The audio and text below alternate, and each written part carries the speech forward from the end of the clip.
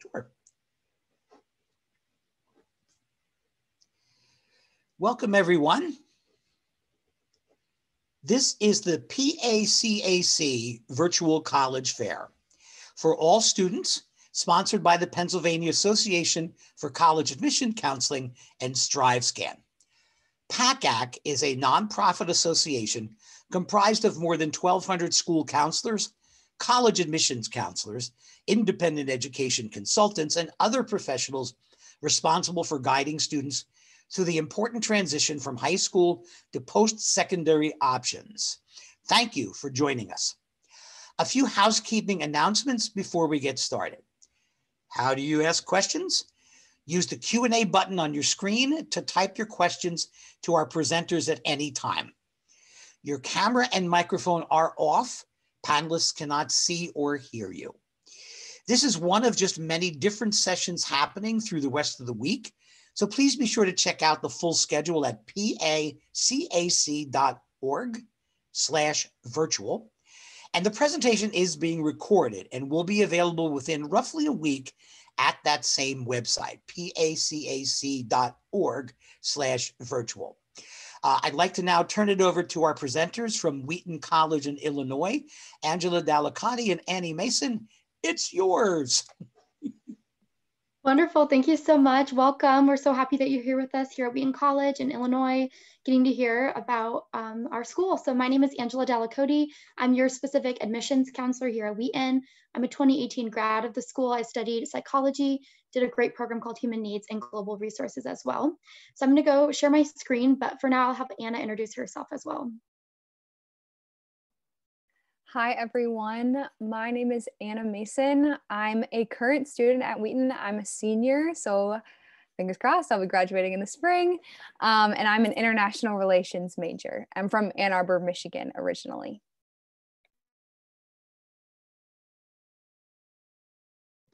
Okay, wonderful. So let's get started. So yeah, happy to have Anna here to provide a student perspective. As I said, I graduated in 2018, so I'm also happy to provide that perspective. So before we delve into who we are as an institution, I would like to start with the most important thing about us. So since our founding in 1860, Wheaton has been committed to our motto, for Christ and his kingdom. So we're a distinctively Christian institution, which means that all of our faculty, our staff, and our students are committed Christians. So this is the most important thing you need to know about us. So everything at Wheaton, from classes to residence halls to clubs and activities you're involved in, will all have Christ at the center. And so when we say we believe in the integration of faith and learning, we mean that the opportunity to glorify God and to see him at work is present in every facet of life at Wheaton. Additionally, we are committed to reflecting the diversity of God's kingdom here on Wheaton's campus. So we believe inclusion, justice, and unity are central to the greatest commandments, as well as to our college's mission. And like I said earlier, our motto is for Christ and his kingdom, and we strive to live that out together in community. So I'm gonna pause already and let Anna jump in and just share how she found Wheaton and what kind of prompted her to apply and choose Wheaton. Yeah, so I was looking at a bunch of different schools. Originally wasn't super interested in going to a Christian school, but ended up applying to some bigger state schools, some private schools far away, some Christian schools. And I think a couple of reasons is why I ended up applying to Wheaton and then deciding to go here is one of them being Wheaton's academic rigor. I knew that of all the Christian schools that I had seen or applied to, that I was going to get the most robust education at Wheaton out of the other Christian schools. So that was a huge draw for me. And I also visited campus my junior year, and I didn't know what it was going to be like, had never gone on a college visit before, and was kind of thinking like, I'm just going to be this junior that is tagging along and not really wanted for the rest of the day. But I instead felt very much included in the Wheaton community, and didn't feel like an outsider, but felt like people wanted me to be there, which was really unexpected. And I think for those two reasons are why are big into why I decided to apply and come here, because I thought I would really enjoy spending 4 years with those people that had hosted me. That's awesome. Thanks so much for sharing, Anna. So who else makes up this community? So Anna is an example of a current Wheaton student. I was a former Wheaton student. In general, we have 2,400 undergraduate students on our campus. So let's take a look at the incoming freshman class of 2019. So as you can see, they come from 41 states in over 35 countries. Of students from the US, 30% are students of color. An additional 16% are students coming from outside of the US, whether that be as missionary kids, third culture kids, or international students. And furthermore, nearly 70% of our students come from outside of Illinois. This means that you are going to be living and learning alongside peers from all over the world. And choosing Wheaton means choosing the opportunity to grow and to learn from students who have a wide variety of backgrounds and life experiences. So it's through this student body that I made the lifelong friends I still have today. I also like to highlight how our retention rate is 95%. So this is the percentage of first-year students who return for their second year. And it's an indication of student satisfaction. So does a student want to come back? And also, can they afford to? It's a really big reason why Wheaton is known for strong Christian community, because the friends that you start college with, you also graduate with. I also want to share with you a few examples of Wheaton alumni so that you can catch a vision for who our students are. So meet Emily. She came to Wheaton from Appleton, Wisconsin, and chose Wheaton because we offered what she was looking for. So high caliber academics, Christ-centered community, and proximity to Chicago. All similar reasons to how I chose Wheaton, actually. And she double majored in math and physics. I meet Chloe from Detroit, Michigan. So she chose Wheaton because she loved the idea of receiving both an academically rigorous and a Christian education. And she really loved the people that she met when she came to visit campus, so students and professors alike. As a student, Chloe studied English literature with an ESL concentration. And finally, meet Andrew from Hutchinson, Minnesota. Andrew majored in chemistry and minored in biblical and theological studies. He says, I wanted to major in the physical sciences, but wanted somewhere where I could also grow in my faith. Wheaton's reputation for strong academics from a Christian perspective made it an easy choice. So these are a few of our many alumni, and as you can see, they come from many places, but there are central themes as to why they chose Wheaton. So these students were looking for a deep faith community, for academic challenge, and a holistic education. So let me share with you a bit more about how we provide those things at Wheaton. So academics, we are the leading Christian liberal arts institution in the nation, and we offer a wide variety of majors through our College of Arts and Sciences, as well as through our Conservatory of Music. So we believe the liberal arts trains our students to think critically, to problem solve, to ask great questions, and to write and communicate effectively, all of the skills that employers are looking for these days. And the great thing about studying the liberal arts at a Christian college is that you get to put Christ at the center of what you're studying and allow your faith to inform your understanding of that discipline. So we believe in the integration of faith and learning, which is why our general education curriculum called Christ at the Core focuses on faith and vocation and how being a Christian impacts your study and vice versa. Okay, so what exactly is the classroom environment like? So I believe that our faculty are one of our greatest strengths. They're experts in their fields, but the great thing about our faculty is that they also love the mission of Wheaton. So our faculty invest in our students both inside and outside of the classroom, and I still view my professors as mentors and friends to this day.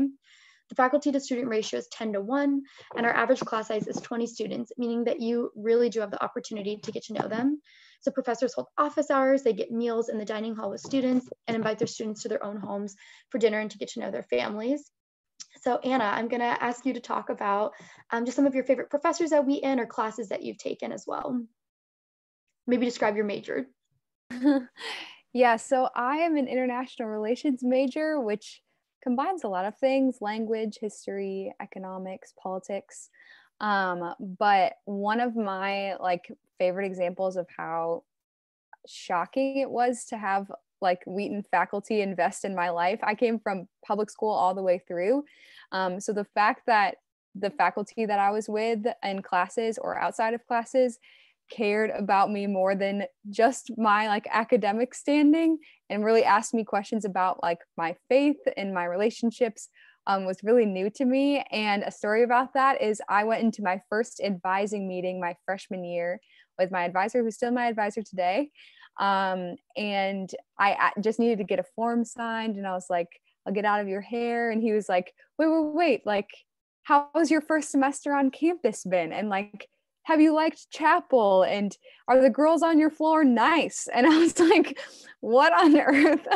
Was so taken aback by that. But I can say the thing that in my mind sets Wheaton administration and faculty and staff apart is the fact that they truly care about you as a holistic person, your academics, your walk with the Lord, your relationships, your mental health.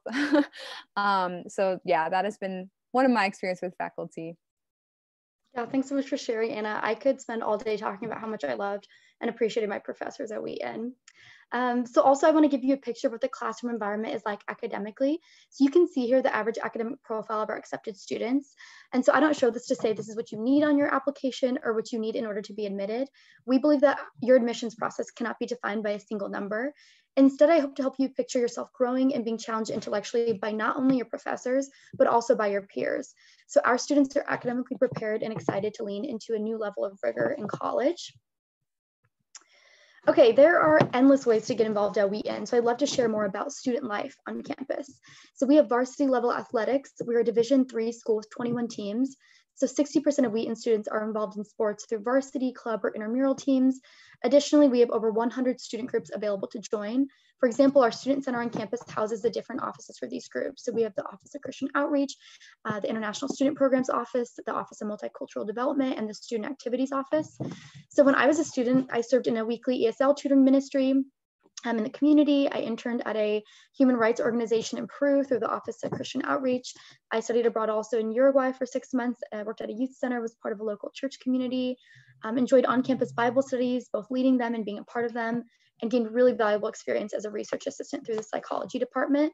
So lots and lots of ways to get involved. I'll also let Anna jump in and talk about what some of her highlights have been as a Wheaton student activities-wise. Yeah, I've also done a bunch of random things. I have been involved in intramural sports, playing ultimate frisbee and pickleball. I was also on a dance ministry for 2 years that focuses on dance as a form of worship in many different styles, and I loved my time doing that.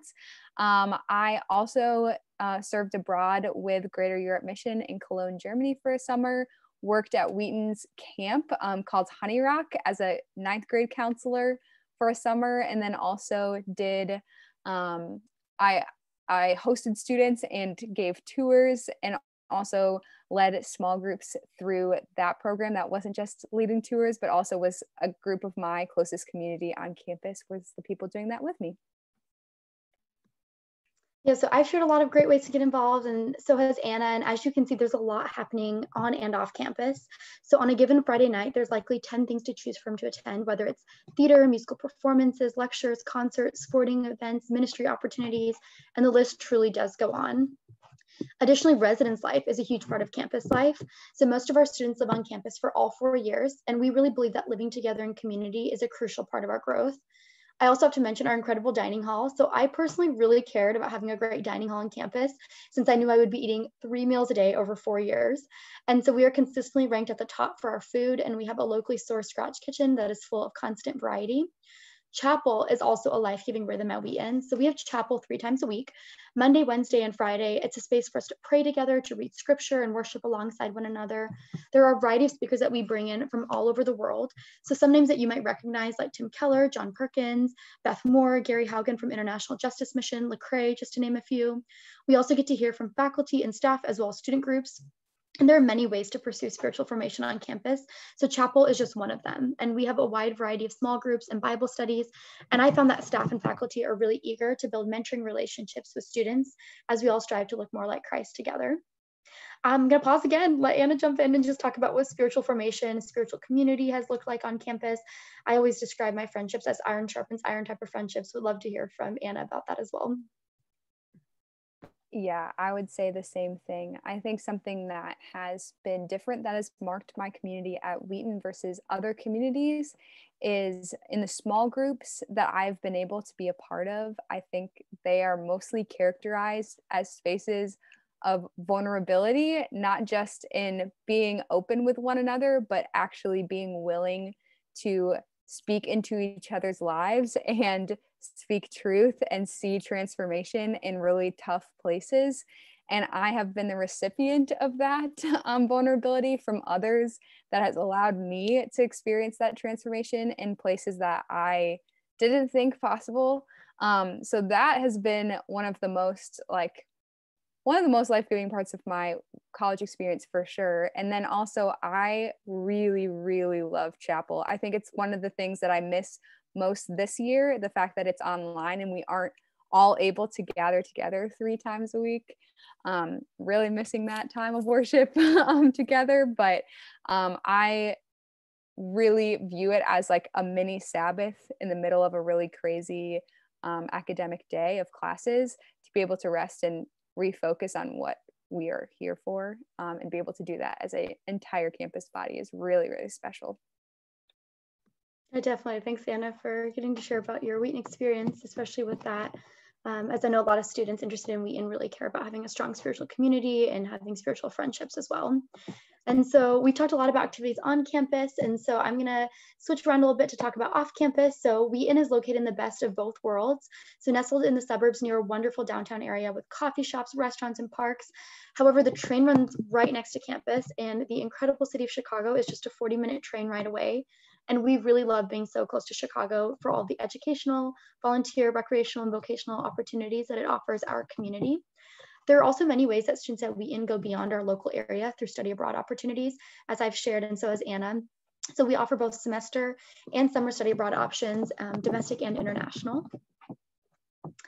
Okay, we also love that our Center for Vocation and Career provides support and resources for students throughout their whole time at Wheaton. So during all 4 years of college, they provide direct assistance with resumes, with interviews, with job searching, applications, and connections.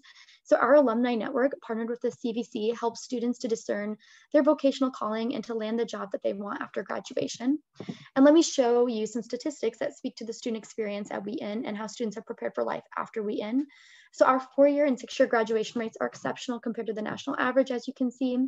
Additionally, 99% of our students have landed in their desired next step. So job, grad school, military service within 6 months of graduation. And this stat alone speaks to the ways that our students are resourced and equipped for life after Wheaton. Let's take a moment to hear what alumni say about Wheaton. So it's important for you to know, as someone who is considering Wheaton, whether it will be a worthwhile investment and a choice that you look back upon and know is the right one. So I want to share how some alumni talk about their Wheaton experiences, as well as where they're at now. So Leonard is currently a business coach at Salesforce and has this to say about how Wheaton prepared him for life after graduation. He says, I grew in confidence. I wouldn't be in this career at Salesforce had I never reached out to a 95 alum. This alum helped me see myself building a career in a top tech company and challenged me to never limit myself or settle. I like to highlight how we are ranked number 16 for Best Alumni Network by Princeton Review, and Leonard gives a perfect example of what this practically means for Wheaton students. Okay, so Anna is currently completing her PhD in hydrology at Colorado School of Mines. When she thinks about her Wheaton experience, she says this: Wheaton prepared me with the scientific and writing skills to be successful in a science career, but also taught me how to integrate my faith to science and everyday life to make me an effective Christian. So what else makes Wheaton a worthwhile investment? So we believe choosing Wheaton is a great investment. And the good news is that we are not the only ones who are saying that. So US News and World Report puts us as a top tier liberal arts college. We are ranked number 58 on their list nationally, and there's not another distinctively Christian college even in the top 100. We're also consistently ranked as the best college for your money, according to Money Magazine, and we are one of 44 schools nationwide to be considered a college that changes lives. So Wheaton sits at a really unique intersection between all of these different college rankings. So you can receive a top-tier liberal arts education, and you can do that within a distinctively Christian environment. There is no other college that can say those two things together, so we believe that what we have to offer is unique. I remember hearing all this and being a high school senior looking for colleges and just being really, really excited that I didn't have to settle academically or with a really strong spiritual community. Okay, so what exactly is the investment that you would be making? So here are the costs for the 2020 to 2021 year. We're looking at just under $50,000 for full tuition and room and board. I like to share where Wheaton stands in comparison to other schools that you may be considering or other schools that we're typically compared to. So when you take a look at Christian colleges in the US, we tend to fall in the middle range of tuition costs out of that group. And then if you take a look at the top liberal arts colleges in the US, we are actually on the lowest end of tuition costs out of that group. So I'm in no way trying to minimize the large investment that college is, but rather wanting to emphasize that we are making every effort to make this top tier education at Wheaton available at a lower cost than many other schools. And so how do we help you make this an accessible choice? So we want every student that we admit to have the ability to afford and invest in Wheaton and to have access to the leading Christian liberal arts education in the country. So our commitments to providing grants and scholarships are in need-based financial aid, as well as in selective academic merit scholarships. So each year we give over $30 million in grants and scholarships to students and families. So our presidential scholarships are our selective merit academic scholarships. Simply by applying to Wheaton, you will automatically be considered for these academic scholarships, so there's no separate application required. We also offer multicultural scholarships, music scholarships, and ROTC scholarships. These all require an additional step or application, which admissions counselors are always happy to help with. Okay, last words from alumni. So I want you to hear one more time from our alumni as they share how they grew at Wheaton and why Wheaton was worth it for them, and just how they've seen this college choice shape them in really powerful ways. So Isaiah says this: Wheaton challenged me to not settle with easy answers to life's pressing questions. I also have professors who are deeply involved in my life, both on an academic and personal level. Anna says this: I grew holistically at Wheaton. Beyond my academic and vocational growth, my spiritual habits were deepened. I became a more Christ-like friend, and I gained a more meaningful relationship with Jesus that informs my day-to-day decisions and my long-term goals. And finally, Hannah, I learned so much about who I am, who God is, and how to live in right relationship with the world and with the people around me. Wheaton created me to be the person that I am today. Okay, we're so happy that you got to join us for this journey to Wheaton. Next steps are applying. So early action, October 15th and November 15th deadlines. You'll hear back from us by Christmas for the November 15th deadline. For regular decision, we have January 15th and February 15th deadlines. So I invite you to keep in touch as questions come up. And I would like to end with Anna just giving some pieces of advice for prospective students, maybe remembering where you were at as a senior in high school. Yes. I do remember how stressful this time of life was in applying for colleges. And I think something that that I should have remembered more was, what is the saying that don't let perfection be the enemy of good? Like, don't be so focused on making something perfect that it's the enemy of doing something well or good. And I think I would give that piece of advice of, like, maybe your essays will never be perfect or exactly the way that you want them to be, but odds are they're still going to be pretty good. So don't focus too much on being perfect, and yeah, take it one day at a time. It's not fun, I know, but it will soon be over. Yeah, wonderful. Thank you, Anna. So we pray for you guys as an office. We're always available to Zoom, email, call as questions come up, and to get you connected to current students like Anna, as well as professors in majors of interest. So please keep in touch. I see there's no questions in the chat, but our office is always happy to connect with you. So thank you so much for joining us today. And thank you very much for people from Wheaton. I have a few ending comments, and we will be finished. Thank you everyone for joining us. There will be a quick survey that you can take, a very quick 4-question survey after we leave. Please sign up for more sessions if you choose. We're on through next week. Check out the schedules at www.pacac.org/virtual. And a recording of this session will be available typically after about a week or so at that same website, www.pacac.org/virtual. And once again, thank you to Angela and to Anna for this wonderful session. Everyone be well. Bye, guys.